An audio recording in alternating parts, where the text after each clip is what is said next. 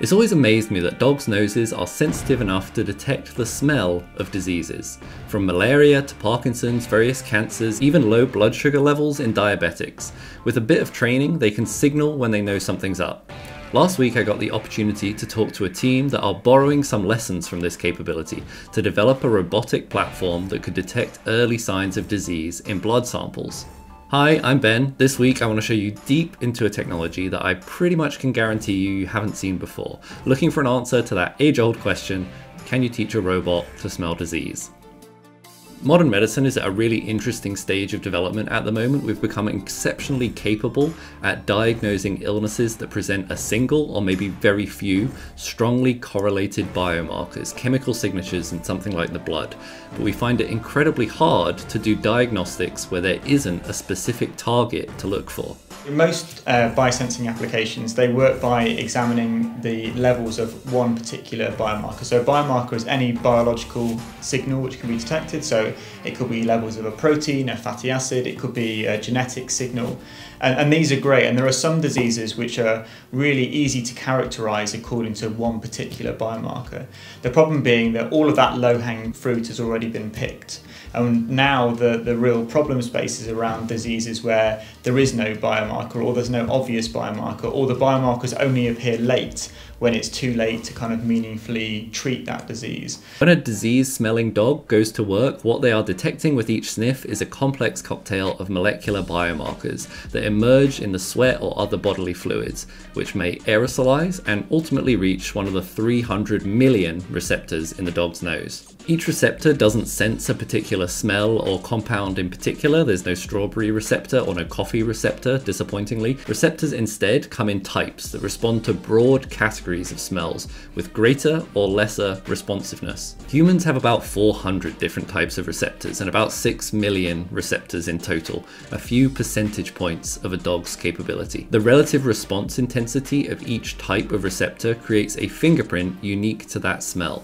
Your brain checks that fingerprint against the sense it's learned to recognize to determine what that smell is. The process is called differential sensing, looking at the different response levels across many different receptors. Rosa are trying to replicate this process, but for liquids, specifically to detect diseases in blood. That could, I guess, be more analogous to a tongue, but I thought the idea of tasting diseases was gross, so we'll stay with smelling diseases for the time being. The artificial receptors that Rosa are developing are tiny biological structures that they assemble from individual peptide chains, tiny little chains of proteins. So we work with a class of peptides called alpha helical barrels. And essentially what that means is that they're made from alpha helices. So this is a very small representation of one of those spirals, and you can essentially print these things on a peptide synthesizer, and you can decide exactly which amino acid goes next in that chain. And by controlling the residues on one side, what you can do essentially is you can design a matching peptide with matching residues, so those things come together and they stick like that. The really exciting thing is when you make 5 alpha helices, they pop out and essentially create a small hole down the center.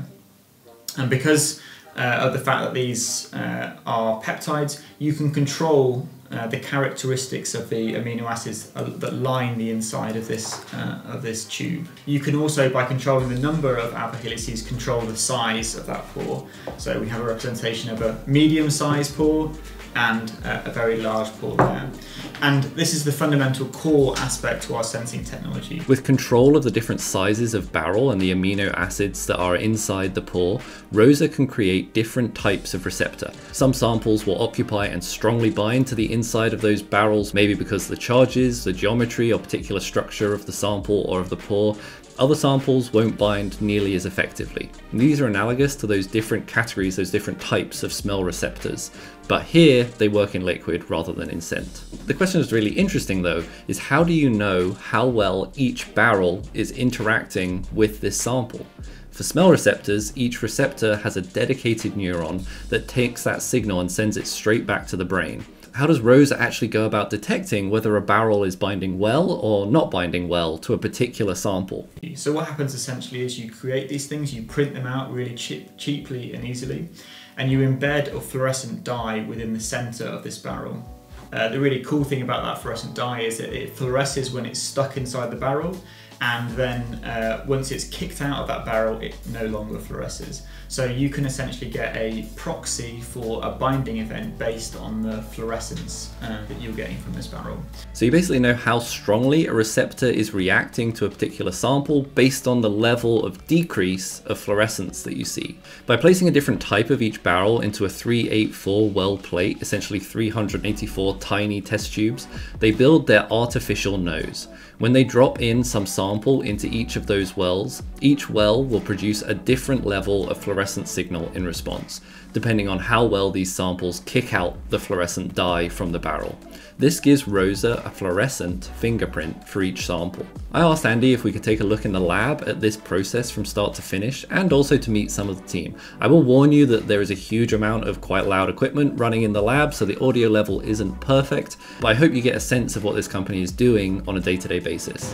We use this device, it's called a multi-drop, within a biosafety hood to dispense our samples and controls onto the 384 well plates in order then to analyze them on the fluorescent plate reader. And so what sort of samples would you be looking at? So any samples that a doctor would withdraw from a patient that may be taken out as part of a surgery process, or if you go to your GP and blood is drawn, from the blood then serum is made. These are fluorescence dyes that we have loaded into our barrels, and upon the addition of our analyte, those dyes are removed out of the barrel, and we can measure that change with the fluorescence reader. Yeah, so basically what will happen is you'll get each of the wells in these places has a different barrel and a different dye in it. You'll excite it, you'll collect the data, that'll give us our fingerprints. Then we take all of that data and we use that to train the machine learning algorithms. So these numbers here are the raw fluorescence values across the plate, and that's the signal which we then normalise and then standardise and use to actually differentiate the different samples. So I've got a little box plot down here which summarises it too. So these are the blanks where the water is, and these are the analytes. So you can see there's a bit of a difference between the fluorescence, and it's that signal that we use. And how much like training do you actually need to do on a disease candidate or something until the system actually starts to understand and recognize it? Not very much. Like actually it's really simple. A lot of this you can kind of see by eye already. So the machine learning just kind of ties up the loose ends at the end. Like the power is really in the wells and the technology. The really counterintuitive part to me here is that you aren't looking for anything in particular. Analytical science brain of mine would always expect tests to come back saying low levels of potassium, high levels of sodium, the wrong levels of this particular protein marker, etc. To extrapolate from that what your disease might be. Rosa's technology can't and doesn't try and do anything to do with that. Because blood is made up of millions of different biomarkers, it's incredibly complex. The goal for Rosa isn't to look for individual components of the mixture, but instead to look at how the sample as a whole interacts with their sensors, which I think is a really interesting kind of paradigm change to the typical way we go about doing these sorts of process, which is usually quite analytically. This approach, differential sensing approaches, techniques, are often met with some skepticism, as they feel a bit like a black box when it's hard to really understand what exactly is happening in them. As long as the science is sound and the right clinical studies have been conducted to show the efficacy that these techniques are detecting specific diseases accurately, differential sensing is an opportunity to fundamentally rewrite how we think about supporting human health. At the moment, we largely wait until we feel ill or we notice some symptoms to seek treatment, but this can mean that we aren't as quick to start treatments, which ultimately can impact the outcomes. Rosa's technology is still early, but it has shown some really compelling early results so far. If you found this interesting, I actually had the opportunity to do a sit-down podcast with Andy where he talked a little bit more about how his business works, what they're trying to do, and how he found himself in the role of starting a company based on very early stage fundamental science. If you're interested, I'll leave a link to it in the description down below. Thanks very much for watching. I'll see you next time. Goodbye.